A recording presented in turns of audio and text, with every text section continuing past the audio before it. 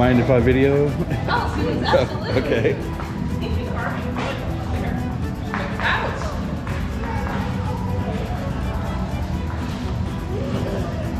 feel like we can't You're like, stay away from the sharp tools.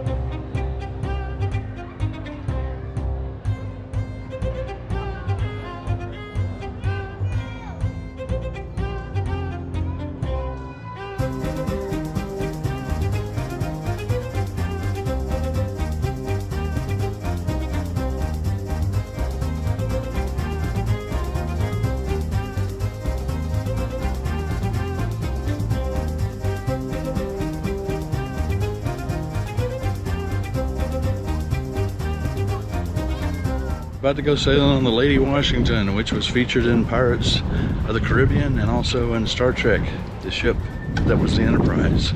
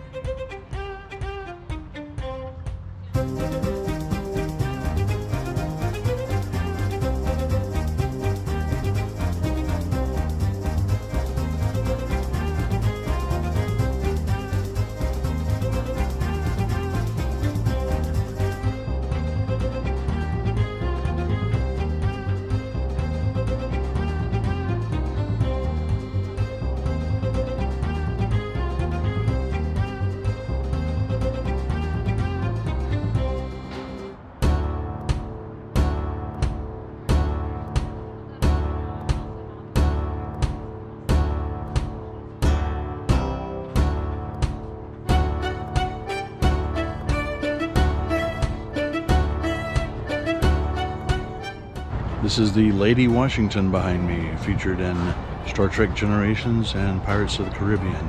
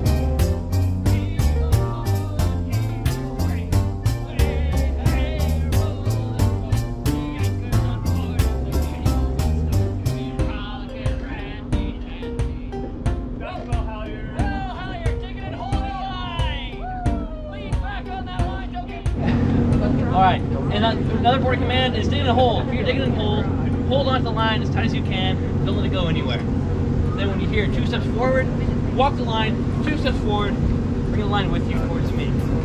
So, when I want to ask you guys if you're ready to haul on the halyard, when I say ready on the halyard, when I say ready to haul, say ready on the halyard, okay? Alright, ready on the halyard? Ready on the halyard. Ready! Haul away! Haul away! We're outward bound for Valpo Bay. Way, hey, roll and go. Get cracking, me lads, it's a hell of a way. Be rollicking, randy, dandy-o. Heave a pawl and heave away. Way, hey, roll and go. The anchor's on board and the cable's all stored. Well, hell, you're digging it holes. Lean back on that line. Not pulling anymore, just keeping it exactly.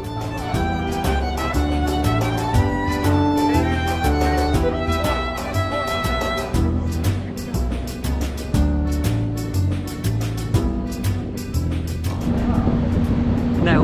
Alright. You don't want to be in the pirate video? No. No.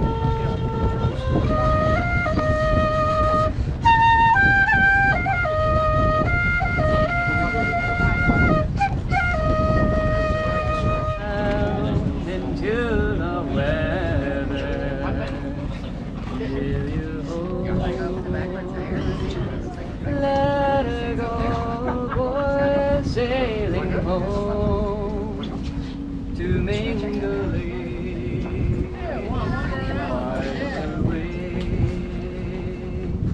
by the pier head, gazing seaward amidst the heather as we sailing ever homeward, sailing home to Mingaloo.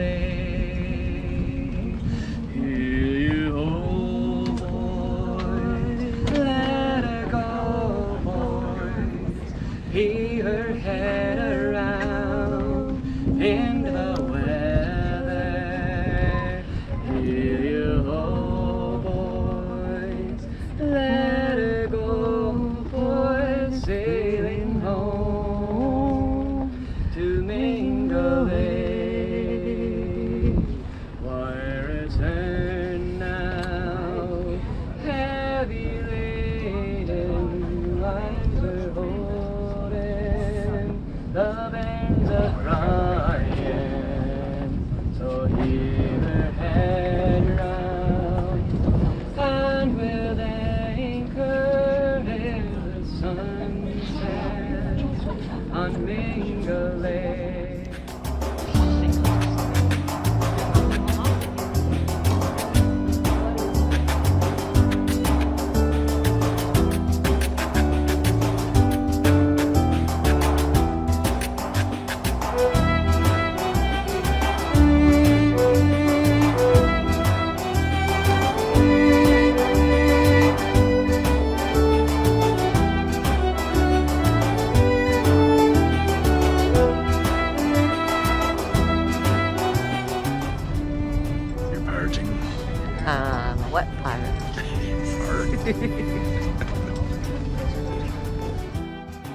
So that would really help me tell my story as fun as possible. But if you want to pay attention, feel free to do that. I'm gonna get started. So, once again, welcome aboard the Lady Washington. Now, you might be wondering why you are here on this physical, literal, actual boat that we are on. Now, this boat, the Lady Washington that we're on today, was built in 1985. She's only about 35 years old. Now, 1985, didn't I? 1989, of course, being the centennial celebration of the state of Washington. So Washington turns 100 years old, and she goes, Mom, I want a boat. And so Washington says, okay, you get this boat. So the next question, of course, might be, well, why this boat then? So that is the story I'm about to tell you. So for the sake of that narrative, anytime I say this boat, I mean the original Lady Washington. So now we rewind the clock back to the date about 350 years ago when the original Lady Washington was sailing. She was built, we actually don't know. We don't know when the original Lady Washington was built. There's a good chance she fought in the American Revolutionary War. It's a popular theory, but it turns out around 1776, naming your boat Lady Washington was really popular.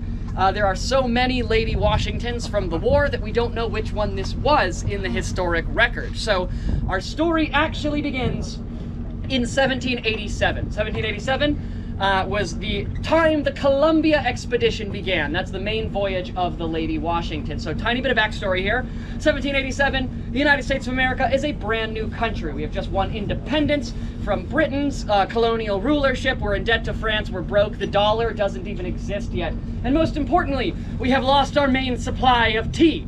So we are tealess, and that's a really big problem for Americans because we kind of run on the stuff. So some merchants get together in Boston, Massachusetts, and they're like, all right, lads, how are we going to get the tea? Who's going to give us the tea? The idea they have is, well, why don't we go introduce ourselves to the Chinese? Because the Chinese are known for being excellent international trade partners, even all the way back in 1787. So let's get some boats over to China. Next question, what do the Chinese want? We're broke. We don't have any money, so we can't buy stuff from them. We need to trade things. Now, it just so happens that the sea otter was just hunted to extinction off of the coasts of China. So they know about those pelts. They're extremely valuable, but they can't get them anymore. So if we can get some sea otter pelts, we might be able to get some tea from the Chinese. Sounds like a good plan. Where are the sea otters? Here. They're here. They're right here where we are today, where they are still recovering from the brink of extinction because of us. So moving on. We're gonna get those sea otter pelts here in the Northwest. We are in Boston, Massachusetts. Let me introduce the characters now. We have two boats on this expedition. The Columbia Rediviva is the larger vessel of the two. She's a three-masted bark. Think of her as like the 18-wheeler. And the smaller tender to the Columbia, the Lady Washington. That's us. If the Columbia is the 18-wheeler, we're the delivery van. So we're just gonna be here, a little sidekick. And we're gonna go get some sea otter pelts and trade them for tea. It's gonna be easy. It's gonna be fun. Come on, be a sailor. So we want to get to the west coast of what will someday be Washington from Boston, Massachusetts. Boats do not travel very well over land. So does anybody know what we have to do to get there? We gotta go around the Horn, that is correct. The southernmost tip of South America, known as Cape Horn. We're gonna go from Boston all the way down and around. Now, if you've ever heard of Cape Horn before, some of those, there are the most extreme sailing conditions on the entire planet down there. We're talking like freezing cold conditions, gale force 200-mile-an-hour winds, and sea states with waves that regularly reach 90 feet high. So if you look at the top of our main mast, that's about 89 feet up there. So the waves are going taller than this mast. And we are in this boat. This is a perfect replica, right? So we're going around the Horn in the Lady Washington. And I forgot to mention, as a tender at the time, she's a sloop. She's only got one mast and a fore and aft sail. So a little bit less stable. She's just getting kicked around the Horn down there. So we're going around the Horn and we encounter a terrible storm. And in that storm, the Columbia and the Lady Washington get separated. Now, funny part of the story I forgot to mention, the captains on these two boats. The Columbia is captained by a man named John Kendrick, and the Lady Washington is captained by a man named Robert Gray, and they hate each other. We have letters between the two. They were not happy to be working together, which I mention now because those two boats were separated, so you can imagine how they might have felt about that.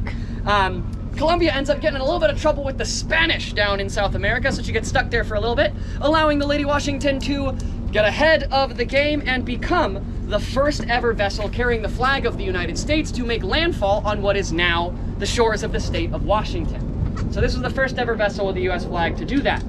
Eventually the Columbia did manage to catch up, and John Kendrick on the big boat gets up there. You can imagine he's probably a little bit upset, right? He's like, my tender beat me to the first landfall on the West Coast. He's not very stoked about that. So he looks to Lady Washington and he's like, that's my boat now. And he forces Robert Gray to trade boats with him. So Kendrick is now the captain on the Lady Washington. Robert Gray goes off and does his own thing for a little while. You ever heard of the Columbia River before? First vessel to chart the mouth of the Columbia was Robert Gray, so that's why we call it that. And he also finds this place called Gray's Harbor, names it after himself, becomes the first Western individual to chart those waters down there. Forget about Robert Gray, he's not who I'm talking about anymore. We're talking about the Lady Washington and John Kendrick. They didn't work very closely together, they were often doing separate things. So now, here we are on the shores of the Pacific Northwest, or at least that's what it will someday be called, when the nations that don't exist yet will.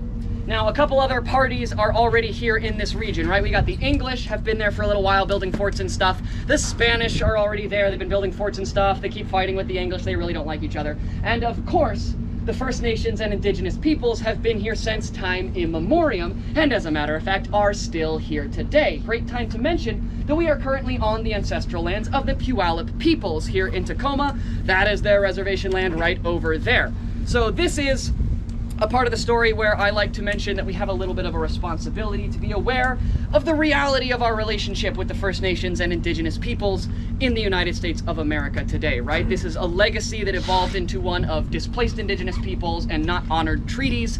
That is a really important part of the history to be aware of. It's also not necessarily my story to tell, so I also like to take just a moment to encourage you to look into some sources of some of the native stories about this region. There's one example I don't have out because it's raining right now and I don't want it to get wet, but it's called Raven's Cry by Christy Harris. You can ask any of the crew about the name of that book again. It's a great example of some of those resources. Raven's Cry by Christy Harris. I mentioned that one specifically because in it, there's actually a story that survives from the oral tradition of the Haida people about an encounter with the Lady Washington and Captain John Kendrick. It's a story that they told to each other for 350 years that survives today about this boat arriving to this part of the world, and it's a really important thing to be aware of. At the time, however, Western powers were just arriving to the west coast of the Pacific Ocean, and they were entirely dependent on the native people for the trade goods that they needed, and in fact, their very survival, right? We needed to know where the clean drinking water was, how do we catch game, how do we get the things that we need. So that's another funny part of the story, right? The Boston Men, as they were called by the native peoples of this region, they arrive and they're like, okay, time to get some sea otter pelts. Good thing they grow on trees. They must have been thinking for all the preparation they did to get the stuff they needed. Because they get here, and there's stories about them going out in their longboats to hunt the sea otters, and the sea otters are like, ha, bye, and just going underwater, and they're like, how do you catch these things? They can't do it. So they have to trade with the First Nations and Indigenous peoples in order to get those sea otter pelts that they needed, and so they did that. Very simplified version of that story, but we've got more to tell. So we end up with a hold full of sea otter pelts here in the West Coast. Keep in mind, it's been like almost 2 years that we've been doing this since we left Boston, Massachusetts, right? We've all been living on this boat together for a pretty long time. What were we doing again? Sea otters. So yeah, we got the sea otters. Why did I get all these sea otter pelts? Oh, the tea! That's right, the tea, thank you. Okay, so we need to go get the tea. Where's the tea? It's in China! So we're gonna sail all the way across the western Pacific Ocean to get to China from the shores of Washington and southern British Columbia. Quick little pit stop along the way. There's a small group of islands in the middle of the Pacific you might have heard of. Today we call them the Hawaiian Islands. There's a guy there, his name's King Kamehameha. He wants to unite Hawaiian peoples through diplomacy and conquest. And he wants to use Western naval technology to help him do that. Turns out he's also got sandalwood and black pearls. Good deal. So John Kendrick leaves a couple of guys on Hawaii to trade that knowledge for those goods. Hopefully we remember to come back for them later. Let's see if we have time in the story for that part. But we got somewhere to be. So back on our way to China. We go to China. We get to China. It took longer than that, but we finally arrived. Now there's another important thing happening in China I have to mention it. You might have heard of the Opium Wars. So the powers of British, English, the Dutch East India Company, all those sorts of bodies are deliberately pumping opium into the Chinese economy to destabilize it and gain greater control over that region. So when an American shows up, the first question that people are asking is, what is an American? It's the first time the U.S. flag had ever arrived on the shores of China was John Kendrick on the Lady Washington, this boat.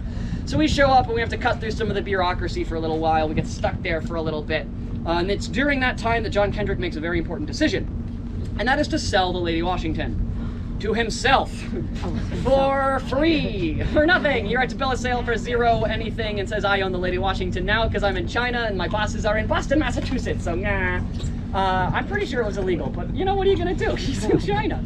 So he sells the boat to himself, decides he owns it, decides he's gonna be the master of this whole expedition, makes another important decision. I mentioned earlier that this whole time the Lady Washington has been a sloop. That is a single-masted sailing vessel with one large fore and aft rigged mainsail. They're a little speedier, they're a little more maneuverable when they're close to the shore, but they're not very good for crossing oceans.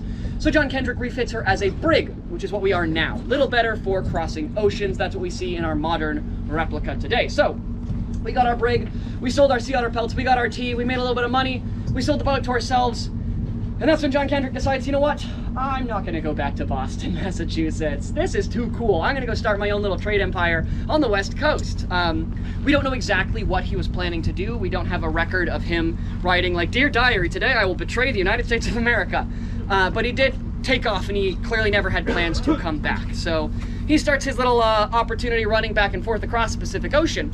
And I think that's really cool to talk about when we're here in Tacoma, because that route, right, from China to Washington is virtually the same one that is being run today, right? When we're here looking at the port of Tacoma, we get container ships coming from places like Singapore, Hong Kong, just like that, coming across basically the same route that the Lady Washington was running back in the 1780s. So we got all those containers over there. This is about approximately one of those containers worth of hold space.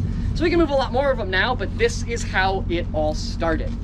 So the Lady Washington ran that trade route till about 1792, 1793, when she founders in the Philippines. That means sinks in a storm. So that's the end of the Lady Washington story. But since I still clearly have your attention, I'll tell you my favorite part of the whole story, actually. It's that little bonus bit at the end about John Kendrick and how he meets the end of his maritime career as an individual. So you remember those guys we left back on Hawaii?